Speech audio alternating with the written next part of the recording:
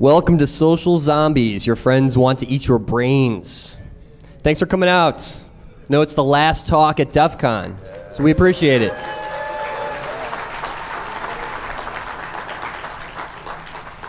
This movie is starring... I'm Tom Eston.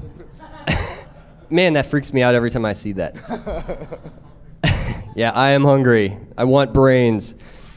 By day, I'm a penetration tester for a large Fortune 500 financial institution, and by night, I am a social media security researcher, co-host of the Security Justice Podcast, and a blogger. And I also am a zombie, apparently. Yeah. We have photographic proof. That really scares me, this picture. Yeah. My wife loves this picture. So what you see here is truth in media news. You got zombies on TV, and they label them hackers. This is not photoshopped. At all. I'm Kevin Johnson. I work for InGuardians as a security consultant. I also teach the web penetration testing class for SANS, and I'm a nerd. I run more open source projects than anybody should have time for, and I don't sleep. Pretty much covers it. So real quick, I want to make sure that we are not these kind of zombies. Okay? Not zombie strippers at all. All clothes will remain on. Kevin's clothes will remain on the entire presentation. Totally. And mine too. Yes. Please. Yeah, sorry. And if any of you people were at the adult nightclubs in Vegas, if you saw this on stage, leave immediately. Or you better be packing a shotgun. Aim for the head. That is a health violation. You are right, sir. So we're here to talk about social networks, and social networks are the new hotness. Let's face it. Raise of hands. How many of their parents are on Facebook? Oh my God. How many of you are connected to your parents on Facebook? Block them immediately. Yeah, my mother came to me. She's like, Tom, I got this new Facebook account. I'm like, find out where the delete button is and remove it. Don't even go there. So it just goes to show everybody is using social networks, even your parents. Scary. So Facebook, right? This is the big daddy of them all. Facebook has 250 million users. That's a lot of freaking people to attack. Seriously. That is the purpose it really of Facebook, is. Right? Yeah. MySpace, the cesspool of the internet, or as I like to call, social geocities. Yeah. I mean, seriously, guys, it really is. 110 million users. That number is actually decreasing, believe it or not, because Facebook has just taken over. People are getting tased. A lot of us just want it to just go away altogether. So here it is, Twitter. Twitter is the fastest growing social network right now. It actually grew in 2008 by 752%. That's crazy. It's crazy. Just in June of 2009, 20 million visitors. And they estimate, because Twitter doesn't like to give out the numbers of accounts they have, but they're saying 50 million users. So that's still a lot of people, and that's growing every day. So interesting statistic here. This was a quote from a Nielsen online report, which was done in March of this year. And it says, basically, social networks and blogs are now the fourth most popular online activity, which is even ahead of personal email. So you think about that, and from an attack standpoint, you know how spam has always been the major problem, and attackers are going through email and things like that. Well, now this kind of shows the shift from email all the way to the social network attack platform, which is what we're going to talk about today. So, money, right? Social networks is all about money. We know they're all startups, right? And they really, you think about a startup and how do they make money? Well, they make money through a couple ways. It's basically the information that you share, right? Everything that you put up in your social network profile, whether it be Twitter, MySpace, Facebook, High Five, whatever it be, they take that information and they use that for targeted advertising. They also use it to sell to demographic info about you to third parties. All this is stated in their terms of service and privacy policies, which no one reads anyway, but you should. How many of you have read them? Really? How many of you read them before Facebook changed their profile about deleting the accounts? I thought so. 3, 4, okay. So, which leads us to trust, right? Social networks, it's all about trust. Trust really is everything. It's how social networks work. Without trust, there would be no social networks. Trust is important for a couple reasons. It's, well, first of all, the attackers love trust relationships because they like to exploit your friends because you trust your friends, and when you get a malicious link from your friend, you're just like, hey, it's from John. It looks kind of weird, but I trust him, so I'm going to click on it. Yeah, with social networks, most people will tell you, I don't trust Facebook, I don't trust MySpace, but when you really talk to them, they take the trust from their friends and move it into that social network. So when they're sitting there in front of that screen and they see that link or they see that questionnaire, top 15 questions, right? Let me know about you. They're going to answer them. They're going to click them because that trust they have in the real world carries over. So let's talk about some fake profiles. So I spoke at Nauticon 6 this year, and we did a little game called Bot or Not, where you've heard of Hot or Not, right? Well, we did Bot or Not, and so here's some samples here. Obviously, this one right here, 0EPB4A, is a bot. It's pretty obvious. She's a hot chick, first of all, okay, because all bots are hot chicks. For some strange reason, I still haven't figured this out, but fake profiles, they just love to use hot chicks. We'll click them. We click them. Exactly. And she wants to sell you a free laptop, and she's using a strange tiny URL. People click it, trust me. Now here's Jennifer. This is a fake profile on Facebook that was created using some tools, which we'll get into. Looks pretty legitimate. She's got friends. She's actually in conversations. You couldn't really tell a difference. She is a hot chick. So. And a bot. And a bot. How many of you are friends with Jennifer? How many of you are friends with Rick Astley? There's no way Rick Astley could be a bot. Never. For real. Way Can't too happen. trustworthy. Well, he is. I created real Rick Astley because I had the plan of Rick-rolling Twitter at one point. But it says he's real. He is. That is the real Rick Astley. Absolutely. This actually does not even violate Twitter's terms of service because you are allowed to create parody accounts. So the link to the website is actually Rick's real website, and I just pulled off information off of his website. So if anything, he got some publicity for his upcoming events.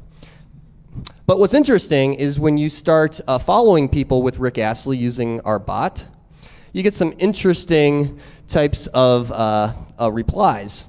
No way this is the real Rick Astley. Website is too crap to be Rick Astley. There's no way.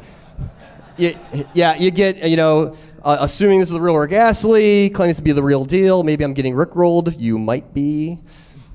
Someone said it was probably an ad-free porn site. Wouldn't that be cool? This guy here says that being followed by him and Governor Schwarzenegger on the same day is life-affirming. I couldn't agree more.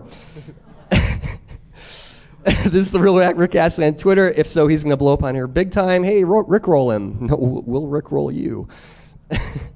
This is the best one. I'm so excited. My 80s heartthrob just found me and is following me. Rick Astley. I followed him back. Love him bunches. We're hoping not to break her heart by having her watch the video. Yeah. So what's the point, right? The point is that you can be anybody you want to be on a social network. There's no way to verify who you are on a social network. No authentication process. So you go up, want to be a celebrity, want to be a movie star, whoever you want to be. Just get a little creative, and you can do that. And then add some bots, scripts and software to that, and you have the potential for all kinds of interesting things. Privacy concerns. You're kidding me. There's privacy concerns with social networks? I'm not concerned. No way. I'm not either. Yeah. Who cares about that stuff, right? Anybody get those 25 random things about you on Facebook from your friends? Be honest. Why don't you tell them a little story, Kevin? Frank DiMaggio and I sat down one day, and we actually went through and picked 15 of the most common password reset questions that we come about, both in my work, his research, and we collected them, posted them as a note on our Facebook profiles, didn't ask people to fill it out. We just answered the questions ourselves. They just did. Yeah, why not, right? Our information isn't private. Facebook's got it. Before we knew it, hundreds of people had picked up this questionnaire themselves, copied it off of our profile or their friends' profiles, answered the questions, and then, of course, tagged their friends to answer the questions. Because really, if you're going to give out all your personal information, let your friend do it with you. Absolutely. Right? Now, the sad part about this is, if you look at my Facebook network, there are security professionals in my Facebook network who answered the question. There are help desk personnel, people who ask these questions every day to reset passwords. Some of them might be CISSPs. Oh no, I'll guarantee you they were CISSPs.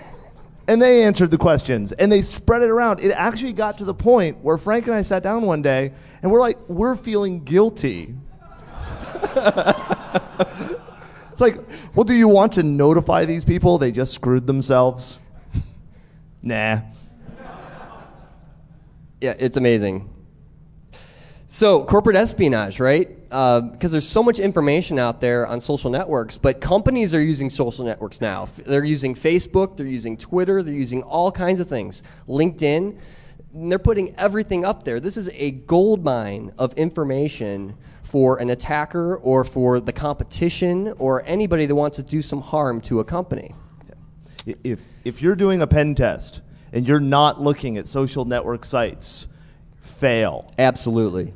We regularly start a pen test with recon, right? Let's look around, see what information is leaking. LinkedIn leaking, exactly. Leaked in should be what it's called. Leaked in, yeah, that's great. That's good. Yeah. Here's some screenshots of Bank of America on LinkedIn. I'm just picking on the biggest bank. But these guys, you can find everything just by going to the page on LinkedIn, current employees, former employees, their titles. There's some systems engineers in there, architects, security people. It's all in there, and these people are ripe for targeting. But Tom, it says right there, don't apply if you're not a current or former employee. Yeah. Right? I can't do that. I could get my account banned, and what would happen then? Yeah. I have to create another account. Because the two people running that group know all, 87 bajillion people? Yeah, there's 9,000 people in that group. Exactly. Yeah. So what about default privacy settings? There's got to be some kind of security or privacy settings in these social networks, right? Well, there are in some, and they purposely bury them for various reasons. Like I said, going back to the fact that they want you to share as much information as possible. But Facebook is interesting. They actually have the best controls out of any social network, believe it or not. But do you know where they are? Do your friends and family, do you or they even care? Honestly. So what I did was I created a Facebook privacy and security guide late last year, and it just basically goes through what's the baseline for privacy settings in Facebook, and then you can change that based on your risk level and things like that. So we're probably going to be releasing a video pretty soon that's going to show a walkthrough very similar to this guide that you can download from a site I'll be talking about later. Security concerns. No security concerns either with social networks. That's crazy. Guess what, guys? Social networks are the #1 target right now for malware. Absolutely, hands down. That's where all the attackers are going, because that's where the people are going. Spam, everything from, we've seen our web vulnerabilities, typical web vulnerabilities, cross-site scripting, CSRF, everything else. It's all out there. Interestingly enough, with disinformation, especially on Twitter, a recent example here at DEF CON. Yesterday, talking about the virus on the DEF CON CD. Somebody had tweeted that and said, this is confirmed. There is a virus on the CD on Twitter, and everybody's retweeting this, and a lot of people were believing that. And then there was a statement from Jeff Moss that said, there is no virus. Disinformation.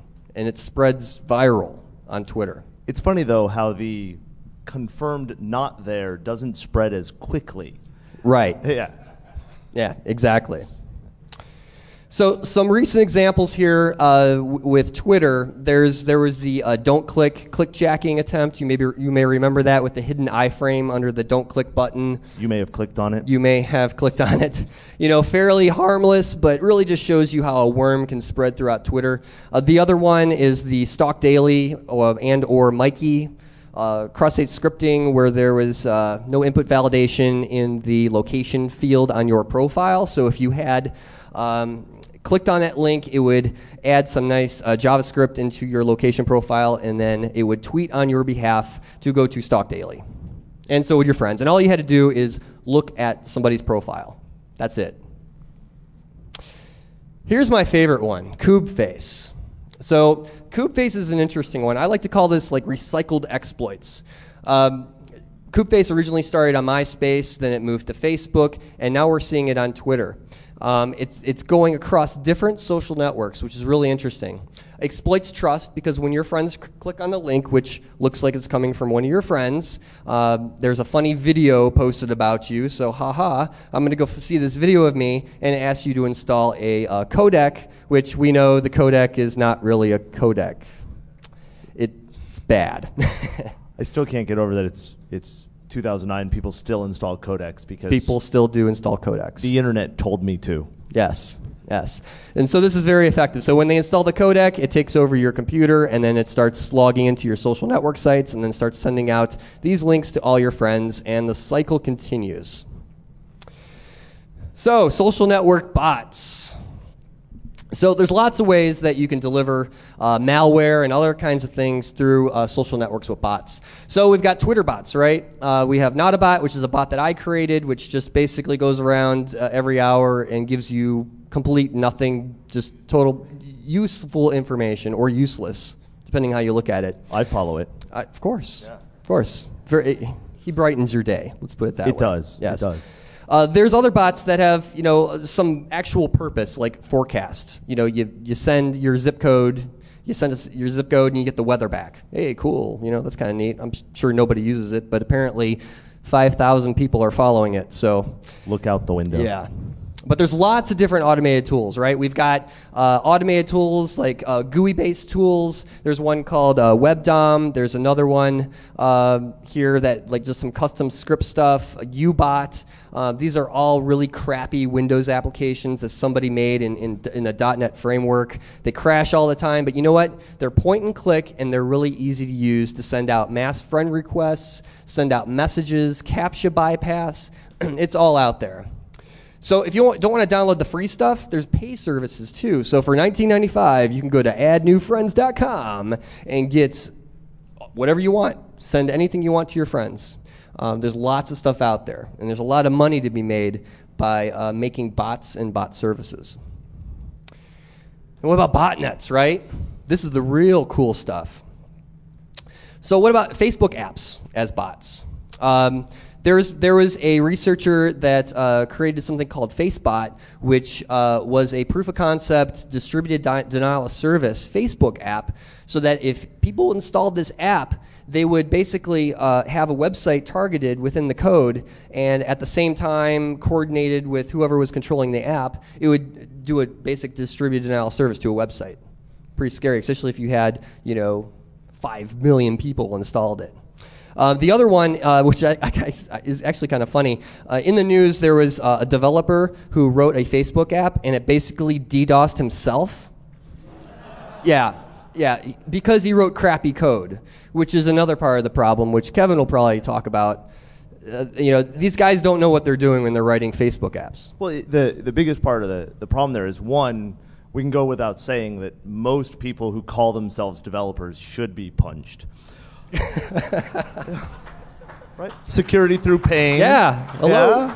Yeah. Yes, sometimes. I didn't say I was a good developer, though. So, but even when you've got developers who know what they're doing and know how to architect code securely, have you looked at the API documentation from Facebook and MySpace? As I've said many times before, I think the people who wrote it are on crack.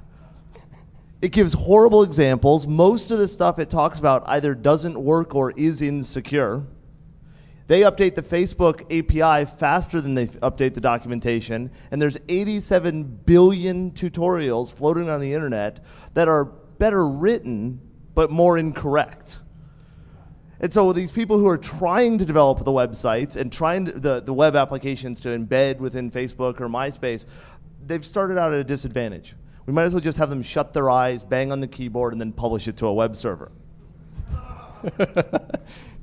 So in terms of botnets, right, what if you had a bot that looked for commands on legitimate Twitter accounts and then takes action on a victim PC based on the command? So you're looking for a way to deliver malware or malicious payloads onto victims' PCs, kind of like IRC command and control, but let's do it over a social network, right? Nobody would want to do that. And no one would want to do that, right? Because everyone's using social networks. So at Nauticon, I released Robin Wood, DigiNinja on Twitter. He created a bot called TwitterBot. And what TwitterBot does is the control piece is basically a bot that runs in Ruby on the victim machine, and it looks for commands. So in this example here, it's looking for commands from a Twitter account, and then the control portion will actually send a command to it. So you can see here, it's doing a simple ping. The bot sees the ping and then runs the ping on the machine. Pretty cool, right? Well, we're going to introduce Krios C2, which is the new version of Robin Wood's fantastic code. So Krios C2 is just like I explained, but this new version provides encrypted commands and checksums, which it didn't do before. So now when things are posted to Twitter from the bot, it's encrypted, and it looks just like kind of harmless gobbledygook, which is decrypted by the victim machine and run. So let's do a demo. So in the demo, what we're going to show you is, so it comes up. On the left, you have the TwitterBot code that's running looking for commands. So this is like the victim PC that it's installed. Looking for commands. So on the attacker, I'm going to send a language change command. So basically it's sending English commands like the original TwitterBot did, and now what it's doing is it's going to change that to the encrypted command. So here is the evil bot. This is the bot that I've configured to look for commands. It's changing the language. In a second here, you will see it change the language on the victim PC. There it is. So you can see it has changed it to encrypted. So now it's going to look for encrypted commands from that other bot. Now, of course, our attacker is using the Find Backtrack 4 distribution. So he's getting ready because he wants to connect to that victim PC through a netcat. So we are going to send a command. We're going to send a netcat listener command on that victim PC so we can get a remote backdoor into it. The command is run. And you can see it's sending the message. The message is encrypted, and it says execute command sent.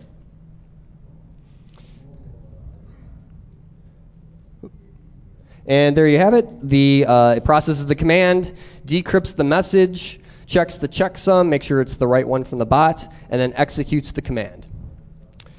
Go back to the Twitter page so you can see what the command looks like encrypted,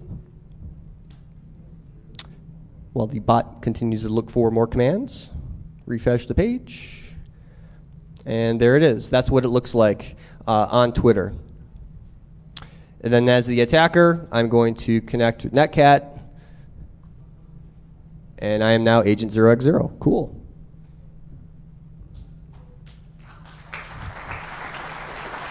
Remote backdoor through a social network. Pretty cool. So, now are you ready for the zombie attack?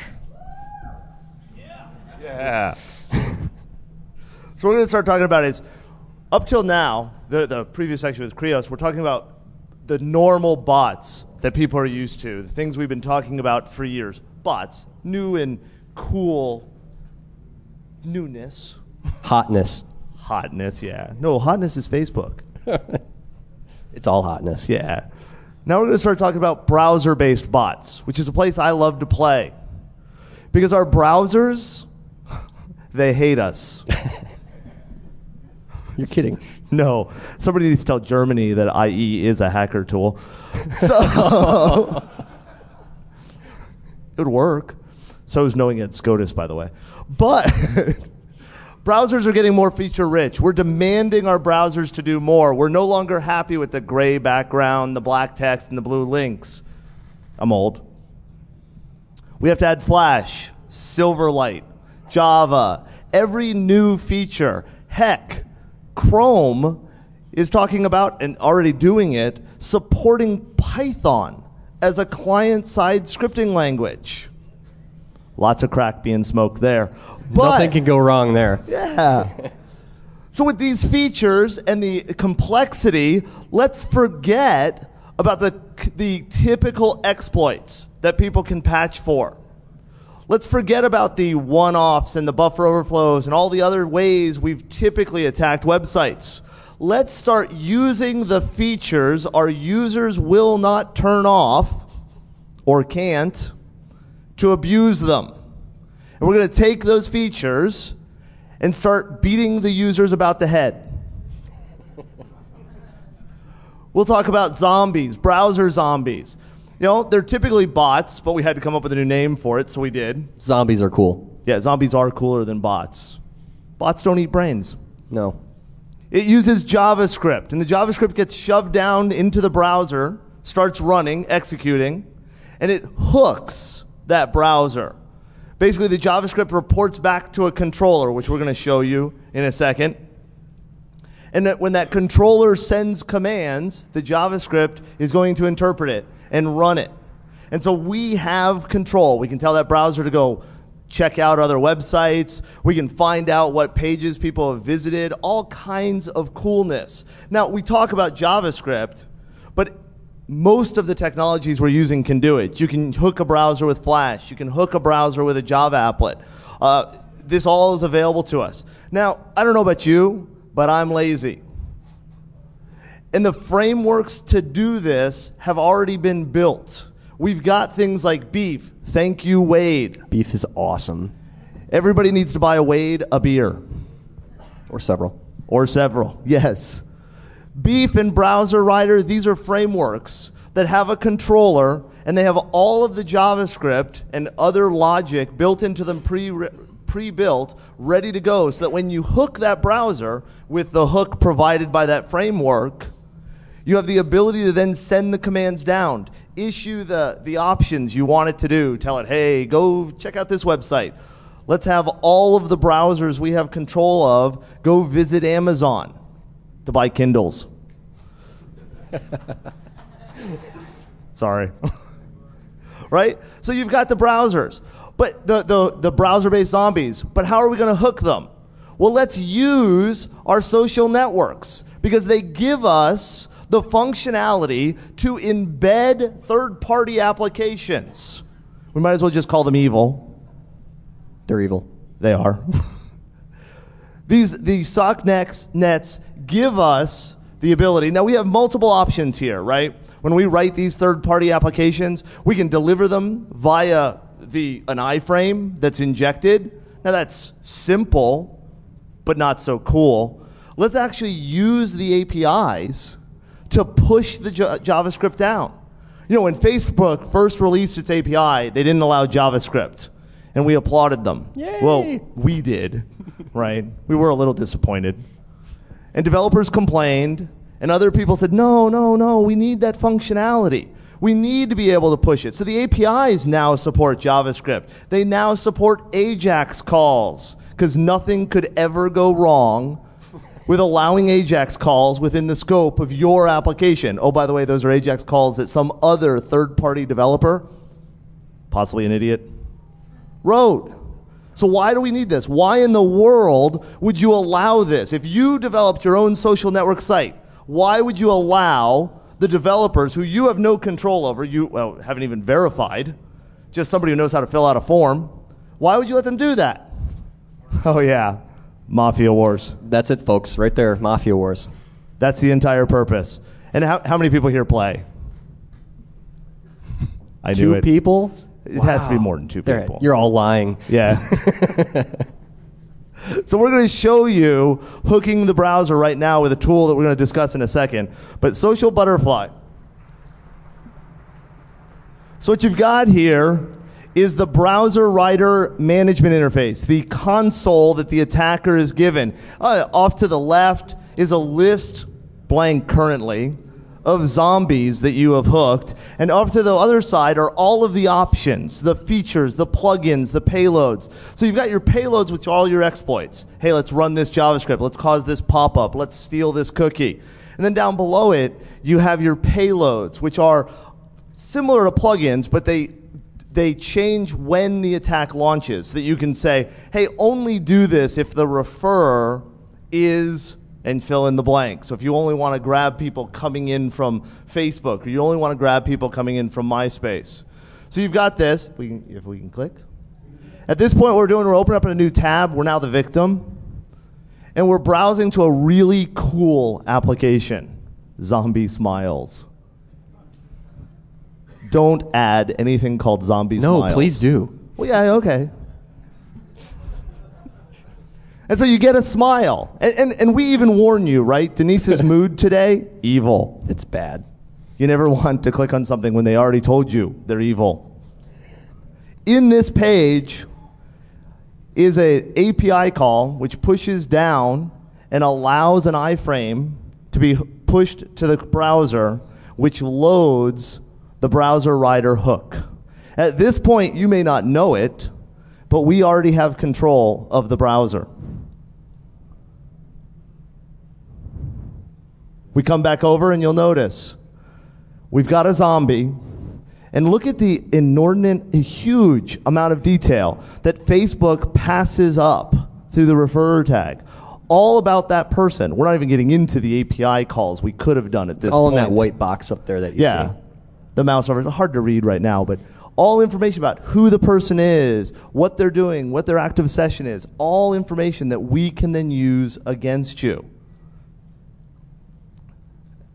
And at this point, we go look at the zombie, we see information about it, and then we have all of these plugins we can now launch against that one person in this drop-down. You know, execute JavaScript, cause this pop-up, tell them to go to this website, whatever.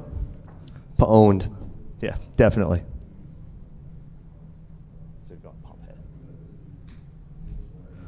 But let's go to something else, which I think is even more important. You know, it's kind of cool to hook browsers, right? I got control of your browser and have you go surf to websites and do whatever I want. But I don't know about you, but in my opinion, information is king. As a penetration tester, the more information I have about your company, the more information I have about you, the better it is that I can attack you. We do it constantly. We go out to social network sites, we pull information about people who say they work there, and then use that to reset their password by answering their secret questions. Or we do social engineering attacks. And we take complete control of these networks. But the problem we run into is that's all client side. We're limited to what we can see and what we can crawl and what we can parse from that side. So let's move into server side information collection, right? Oh, I've got the control in my hand. I'm sitting here holding it. So this information can give us access, right? And social networks, as we've already talked about and you already know, is littered with this information. And I will tell you that as somebody who has manually parsed through thousands of MySpace pages. Because you wanted to? No. If I see another middle-class emo kid complaining about his parents not buying him a Porsche, they're all over the place. So why don't we connect it together, right? How? Third-party apps. It's a theme there, For right? the win. Anytime somebody comes to you and says, hey, let's add third-party apps capability to our website, throat punch them. Several times. Yeah, the first time doesn't work, do it again. No. Third-party apps have access to everything, all of your information. You get that little invite, right? You've had a pillow thrown at you. Do you want to throw it back? No. I'm 36. I haven't thrown a pillow in years. Okay, not true. Liar. Once the user says yes, and how many users do you know won't say yes? They always say yes. Hey, yes, it's so nice. You got to be friendly. That's what my parents taught me. Of course. Right. Once that user says yes, you have access to it, not their information. Not only do you have access to their information, you have access to portions of their friends' information. Even better. Oh, yeah. Let's start building maps of who's related to who and who knows each other and who works at the same company, right? And we have all this information coming in. Not only that, but in certain social networks, we also have the ability to ask the user, hey, do you mind giving us, I don't know, extended permissions? So, for example, we can send you an email, because you want an email from my app, right? So we can use that, right? Because as penetration testers, we try to follow the terms of service, which, by the way, so far, in our reading and our lawyers' readings, we're following the TOS. And so, like all the data we collect, we're not storing anything that's marked unstorable, right? The terms of service says we can only store this information for 24 hours. Okay, I'll only store it for 24 hours. But I can ask the user if I can refresh it infinitely, which means that I don't have to wait for them to come back to my app. I can refresh it, again, not violating the terms of service. Or I have Chris add my app. He gives me all of his information. He doesn't know it. And then I get Chris to convince one of his friends to add my app. Well, when he adds my app, I send an email back to Chris saying, hey, Brenna just added this application. Why don't you come back and see what she did? They come back, I get their information again. All through a third-party application. These APIs win for us. Every time. I've told people a long time, when a penetration tester tells you they love something, get it off your network. Quickly. I love SharePoint. SharePoint for the win. So both MySpace and Facebook provide a server-side API. Now, we want to be very clear here, right? We've already talked about the Twitter API, but that's a client API. So far, Twitter has resisted all siren calls of adding third-party server-side apps. Thank you, Twitter. God help us if they do. Oh, yeah. Yeah, yet, right? Yep. These APIs provide us this access that we want. Not only do they provide us the access, but the application that we write runs on an attacker-controlled server. Nothing wrong with that, right? Which means that our application can actually be the back end for both MySpace and Facebook, which means we're able to collect data from both. And there is the potential, no potential there actually, it's actually working, to kind of cross that privacy line. We see MySpace, we see Facebook, your information in both, and we can tie them together, right? And we're allowed to connect these different users based on their friends, based on the groups they're in, based on the favorites. I'm a fan of sleeping in, whatever. Those damn quizzes. I know, those damn quizzes. Stop the quizzes, Facebook. Just stop it. How well do you know? So let's go and actually get a piece of software. We've written an app called Social Butterfly. I'd like to apologize now, I'm not allowed to release the code. But if I can write it, anybody can write it, right? I'm the lowest bar at developer skill. So Social Butterfly is a third-party app. It runs on the attacker-controlled server, read mine, right? And it collects this data and it just puts itself out there as different applications. Zombie Smiles being the one we've talked about today, which, by the way, has been turned off by me. It's out there somewhere. That's right. Now, this collects all that data we've been talking about. It's what fronts, well, back ends, for all the social networks that apply it. Now, the one that we've not yet been able to get to, which is nice, LinkedIn. Because LinkedIn verifies the developers of their third-party apps and actually vets them. They're one of the only ones that do that, by the way. They're the only one I know about. You can pay Facebook $300 some to give you a nice little seal, kind of like the Hacker Safe. Hacker Safe, yeah, on your app. But you know they don't check the code. And even if they did, They check the code when they verified it, but the code runs on my server. Yep, I can modify that whenever I want. Anytime. There is a fine line that you're running at this point between violating the TOS and not violating the TOS. My recommendation, don't violate the TOS. Right? So that's Social Butterfly. It simply runs in the back. But is all hope lost? Yes. I think it is. Okay, There's we're been done. a zombie invasion, and we're all going to die. So, Board up the Windows. So You run Windows? So how do we prevent this, right? Well, the first thing is user education, right? This is the hardest part. Everything starts with the user, and is the basis for most of these problems that we're seeing. So, users aren't going to listen to us, but we have to try. We have to do something. We have to educate them. We have to teach them through videos, through guides, websites, just talking to them. We've got to do something. And also, like Kevin mentioned, these opt-in developer models. Yeah, have the social networks verify the code. Have them actually verify that the developer is doing the right thing. Have them fix their documentation. I hate to say it, but do something a little more like LinkedIn, which is a start. It's not perfect, but it's a start. And also controlling API usage, spam throttling, better account verification. The list could go on. This is just a sample, but these are some things that the social network themselves could do. Remove the support for JavaScript in third-party apps. Yeah, that alone. So, more information. Creo C2 can be downloaded right now from digininja.org. Fantastic website. Robin Wood is a fantastic developer who writes all kinds of great tools. So I highly, highly recommend you check that out. He's also the creator of Yasiger, which runs on the Fawn wireless router. So if you're into wireless stuff, check that out as well. I mentioned a website earlier that I launched a couple days ago. It's called socialmediasecurity.com. And what this is it's a central source for news, vulnerabilities, exploits, all kinds of stuff with social media, not just Twitter, Facebook, but all kinds of other social media sites. There's also links to the guidebook that I talked about, the Facebook Privacy Security Guide. There's videos, presentations, documents, all kinds of stuff. So if you want to get involved, just send me an email through the website, and we'd love to have your help. Yes, we do. Yeah. So, questions? So, I think we're taking questions in 105. 105. Yep. Thanks for coming, guys. Thank you, guys.